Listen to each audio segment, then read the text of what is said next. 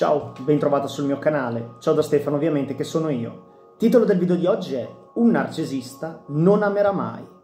Allora, prima di iniziare ti chiedo se per favore poi metterai like a questo video, così che mi aiuti a far crescere il canale e potrò continuare a fare video sul narcisismo. Grazie.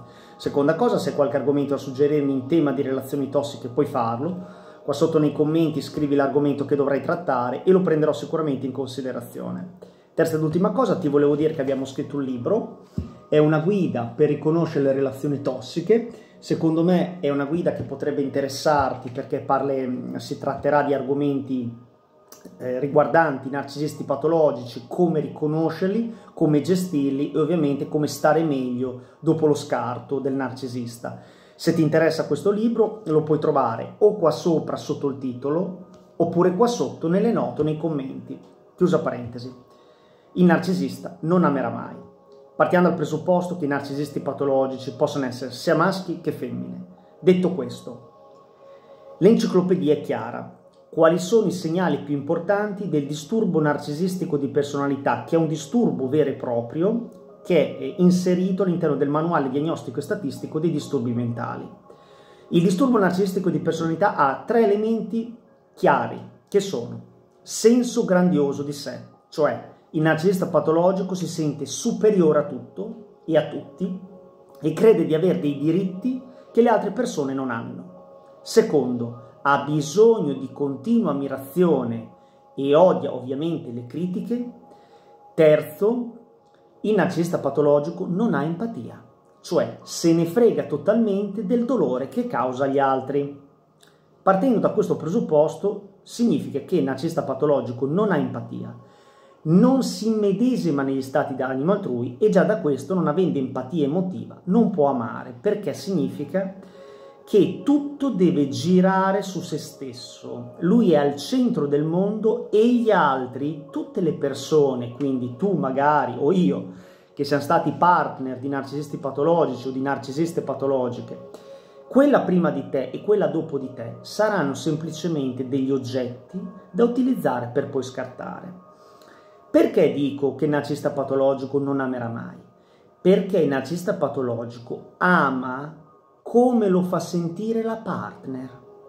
Un narcisista patologico ama ciò che la partner gli dà. Ora, se tu vuoi un rapporto reciproco di assistenza, mutua assistenza, entrambi vi assistete, di complicità, di aiuto quando tu stai male, di ascolto, quindi tu vuoi parlare di determinate cose, una persona accanto che ti ascolta e che ti sa consigliare bene.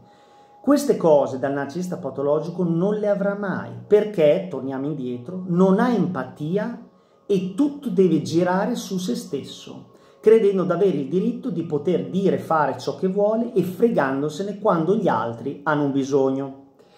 Le relazioni con i narcisisti patologici, sempre che sia d'amore, d'amicizia, sul lavoro, in famiglia, sono sempre sbilanciate. Lui sta sopra, o lei, il narcisista o la narcisista, e dà pochissimo, e la partner deve dare tanto. Infatti, quando la partner chiede un rapporto più equilibrato, magari chiede una convivenza dopo anni di relazione, magari chiede delle spiegazioni quando il narcisista sparisce o degli atteggiamenti strani che il narcisista tiene, oppure chiede più rispetto perché il narcisista patologico è offensivo. Quando la partner chiede un rapporto più equilibrato, il narcisista patologico la lascia malamente dal giorno alla notte. Se la partner o il partner ha dei problemi economici, il narcisista patologico se ne va, perché tu devi essere usata anche per i tuoi doni e per i tuoi vantaggi economici e sociali. Se la partner ha un problema in famiglia, magari che si ammala un genitore o una persona cara, o se si ammala addirittura lei, la partner o il partner, il narcisista patologico se ne va, perché devi essere tu la partner ad assisterlo, ma lui non assiste te. Un narcisista patologico farà sempre così, perché è privo, non è privo, ha i neuroni specchio malfunzionanti, non avendo empatia, se ne frega dei problemi degli altri. Quando le vittime di narcisisti patologici mi scrivono e mi dicono sembra felice con la nuova partner, sono cose solo all'apparenza. Quella partner o quel partner del narcisista patologico o della narcisista è una persona infelice che deve dare sempre e comunque a fronte di aver zero, perché il narcisista patologico parla ma non mantiene, se ne frega totalmente dei tuoi problemi, è una persona estremamente avara. All'inizio magari per irretirti sembra splendida, ma poi non paga niente, cerca di andare in schiena tua, si fa offrire delle cose, cerca solo dei vantaggi, è arido anche economicamente, già da lì capisci l'aridità interiore. Un narcisista patologico non amerà mai.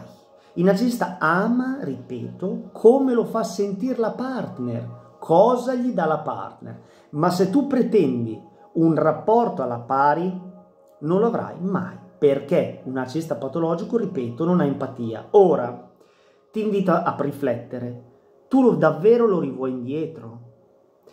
Tu davvero vivresti una vita così? Perché sai che lui non può cambiare, o lei, il narcisista o la narcisista, e sai perché non può cambiare?